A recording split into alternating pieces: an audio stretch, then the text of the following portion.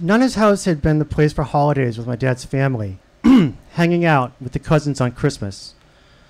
But when I was 8, my parents divorced and my father moved in with Nana, and that's where my brother and I visited him a couple of times a week. When we had dinner at Nana's house, my father cooked, and I sat in the kitchen with him, catching up on current events while my father explained his cooking process. You have to use a double boiler so it won't scald or stick to the pot, he would say. The flame heats the water in the lower pan, and that heats the pan with the food in it, so it can't get so hot as to burn. This made sense to me as I gazed up at him, watching him cook. And you have to be careful stirring it so you don't break the ravioli, he would say, as if a broken ravioli was something to avoid at all costs. It was Chef Boyardee ravioli, right out of the can. That was the food he was preparing so carefully, with elaborate theories to justify his process. It was absurd, but back then I was convinced that my father was right about the double boiler, and that he was a genius for figuring it out and explaining it so clearly. But my father didn't confine his genius to cooking canned ravioli. He had a second, more complicated creation, corned beef hash. Unlike the ravioli, the hash was not spooned straight out of the can. Instead, my father himself composed the two separate ingredients, corned beef and potatoes. Of course, the corned beef was out of a can, an oval can that you opened with a key. Oddly, the potatoes were also canned. My father would open a can of potatoes and pour them into a bowl. Small white balls about 1 inch in diameter, pre-peeled. Then he went through each potato and carefully removed any peels or discolored spots before chopping up the potatoes and mixing them with the corned beef and mashing the whole result into a frying pan. I don't want there to be any bits of peel or spots on the potatoes, he'd say, almost to himself. After a half hour or so of discussing his work in my school while the corned beef cooked, we would sit down at the kitchen table with my younger brother. We'd eat the hash, each of us habitually pouring a half bottle or so of A1 sauce on our respective portions. And my father would hold forth, telling silly stories about growing up in the neighborhood. There were tales of going to school at St. Gregory's up the street and playing football in Dorchester Park behind Nana's house. And other stories of working selling newspapers and as a grocery clerk at the First National store at the top of the street while he was going to Boston College. My dad's stories were a riot, and he told them over and over again, with no loss of entertainment value, at least for me. My favorite ones were about his friend Booger Madden. Booger was crazy and was always getting into bizarre misadventures, stealing apples from the churchyard and getting chased by the parish priest, and once getting an entire crate of Coke bottles dumped on his head at the grocery store due to negligent use of a dumbwaiter. The facts of my dad's stories weren't so unusual or improbable, but the way my father built up the scenes was so effective, there always seemed to be high drama in the situation, even a situation so mundane as a kid showing up to school after getting sprayed by a skunk in the park. My father described his schoolmate as truly hapless, and my father's description of his arrival in the classroom and the nun's reaction was so dramatic and absurd, it was like we were hearing her repeatedly scream, "Get out," just as my father had experienced it. We always laughed and laughed until we almost cried, rapidly choking down our corned beef hash smothered in A1 sauce and getting up for seconds if we were still hungry. My father was so happy to be telling us his stories, and we were so happy to hear them.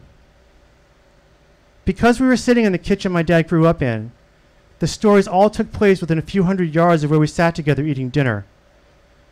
It was a nondescript, urban residential neighborhood, but the world my father conjured from it and the characters he described were magical to my brother and me. When I was about 19, I was at college and visiting a friend in her dorm room. We were just hanging out chatting, and she asked me what last meal I would choose if I was on death row. I would have corned beef hash, I said. Seriously, she said? Yeah, it's always been my favorite food. She couldn't believe I had chosen such a basic favorite meal, and she asked me why. I told her I didn't know why. A couple of years ago, I got a text from my father.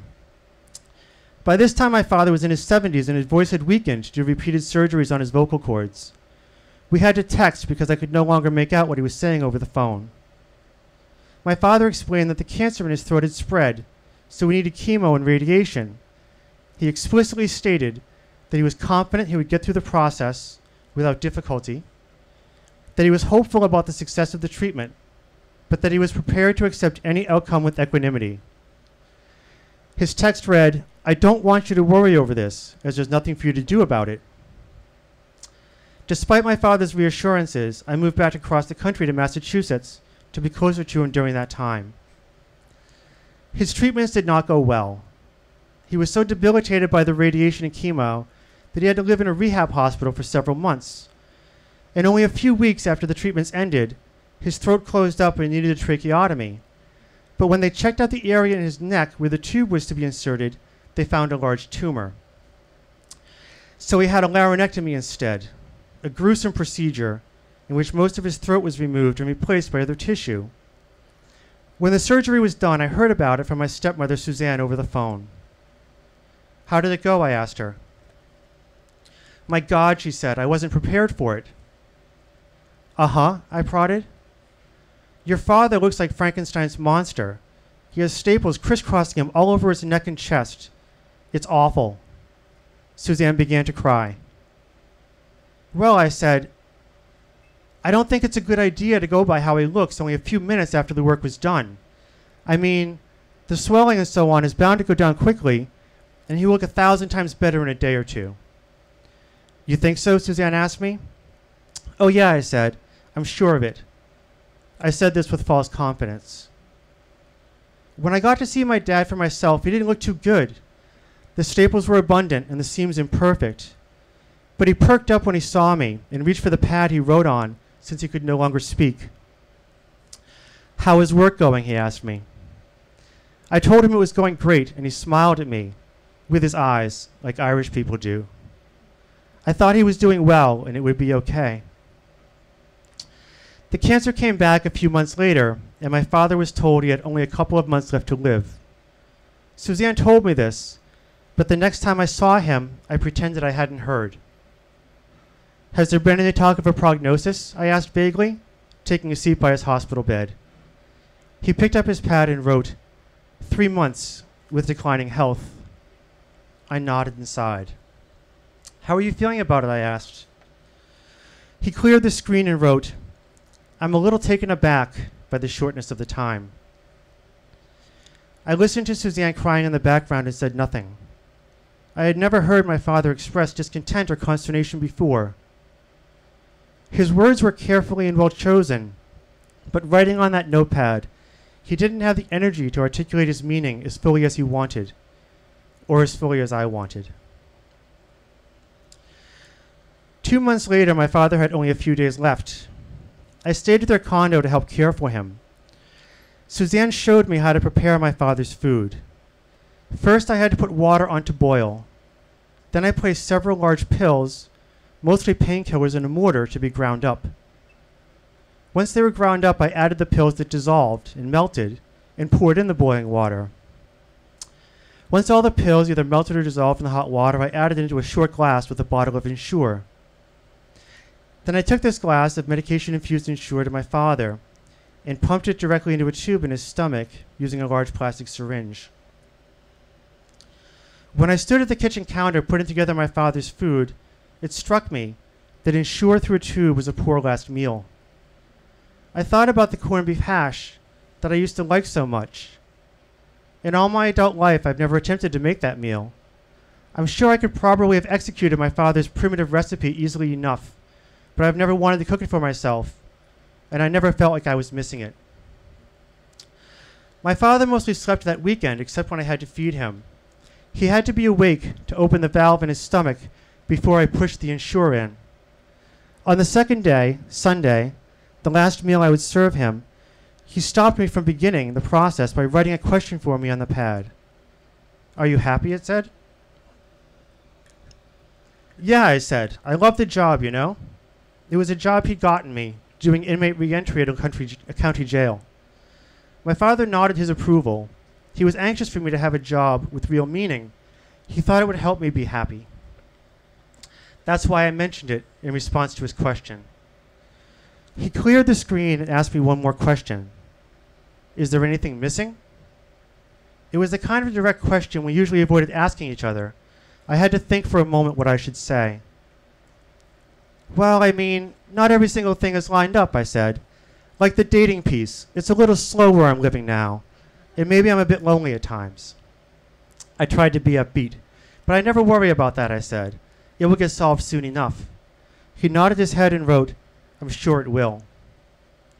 I picked up the syringe and drew some of the drug-infused Ensure, and my dad adjusted the valve. Suddenly it occurred to me that I was following Suzanne's instructions as carefully as I could, but maybe I wasn't doing the feeding exactly right. You know, Dad, I said, I have no particular dogmatic commitment to the way I'm doing this with the syringe. I mean, if there's something you'd like me to change about it. He stopped fidgeting with the valve and picked up the pad and wrote a few words. You're doing great, it said. I smiled at this and he smiled at me too, looking at me, but also past me and beyond me. I got up and went to rinse out the syringe, and when I came back, he was asleep. An hour later, the night nurse arrived, and I left to drive back home as I had work the next day. A couple of days later, after that, I awoke to see I had a voicemail from Suzanne. Even before I listened to the message, I knew he was gone.